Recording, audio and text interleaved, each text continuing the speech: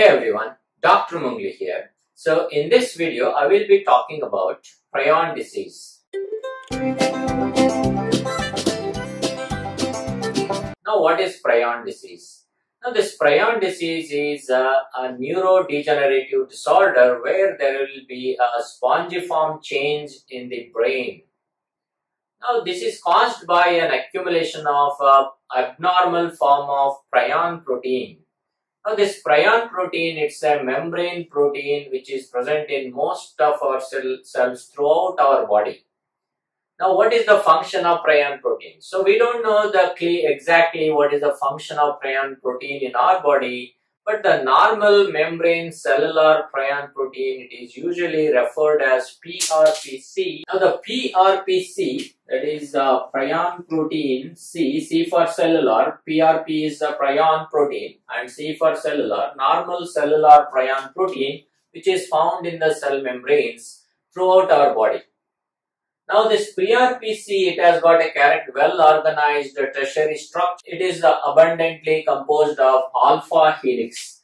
Now the PRPC, it is composed of alpha helix structure in a predominant. Now in the prion disease, what happens? So this PRPC, it will be converted into a disease causing prion protein, and that is referred as PRPSC. S for scrapie, that is scrapie here, S for scrapie. Scrapie is a type of prion disease that is seen in sheep. And PRPSC, this is an abnormal form of prion protein. Now, what is the conformation of this PRPSC, which is a disease causing prion protein? Now, the conformation of disease causing prion protein, that is PRPSC, it is in a multiple form, and also it has got in an abstract way, it will be folded.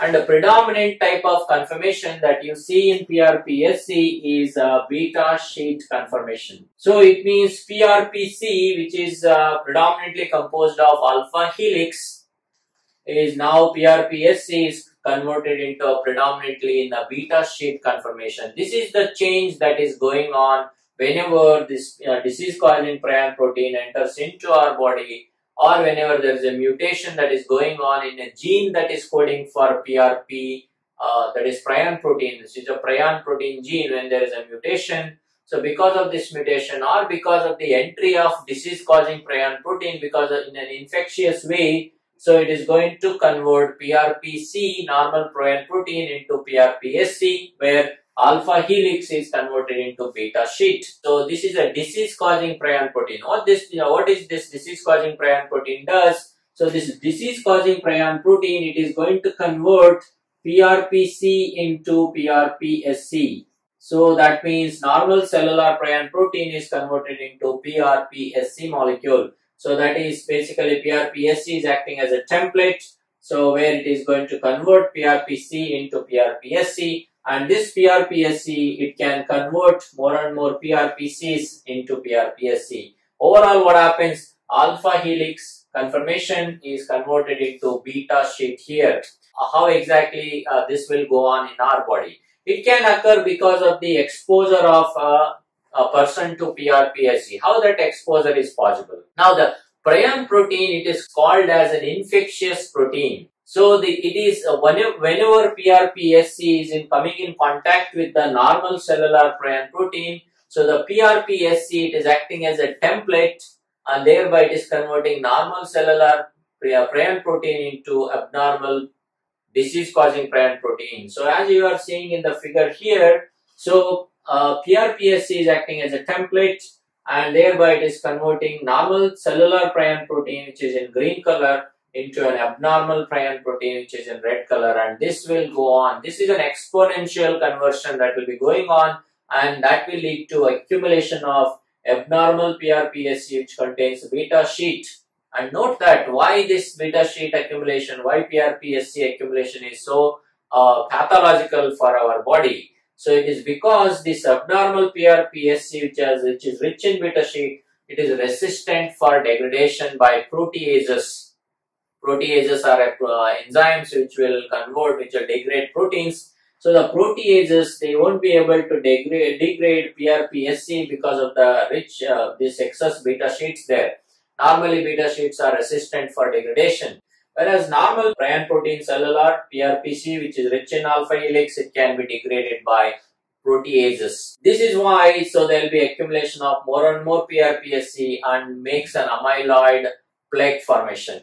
So in prion disease, there will be amyloid plaques which are accumulated in the extracellular matrix, and that will affect, that will initiate the pathogenesis process. What kind of pathology you are going to see? So there will be holes in the brain, basically the neuronal structure. So there will be more and more holes, microscopic holes will be created. As you can see in the figure here, so there will be small little holes, microscopic holes are seen in the picture, and this is basically changing the brain structure in a spongiform way. That is why prion disease is also referred as transmissible spongiform encephalopathy, TSEs. Prion disease are classified into TSE, that is transmissible spongiform encephalopathy. Transmissible means this disorder can be transmitted from one person to another person. One can get a prion disease by eating a meat of a cow died because of mad cow disease. This is how the prion disease is caused. So it is an infectious protein. So previously it was thought as a bacteria, virus, or maybe fungi or something. But later it was diagnosed that this particular disorder, it is caused because of infectious protein. So this is what is prion disease. Creutzfeldt-jakob disease is a human prion disease. Like that, we have a prion disease in the sheep, that is scrapie. We have prion disease in the cows, and that is mad cow disease. And also prion disease is seen in tribes in Africa called as kuru. That is Kuru. This is a type of prion disease that is seen in Kuru tribes in Africa. So there will be more neurological signs and symptoms seen in prion disease because there is a change in the spongiform change in the brain is going on. So you are causing all neurodegenerative signs and symptoms. This is all about prion disease. I hope this video has helped you in understanding prion disease. And make sure you click that subscription button down there so that you'll get regular updates whenever I upload video.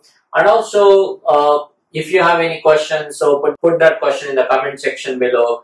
And if you like this video, give thumbs up. Thanks for watching, and see you in my next video.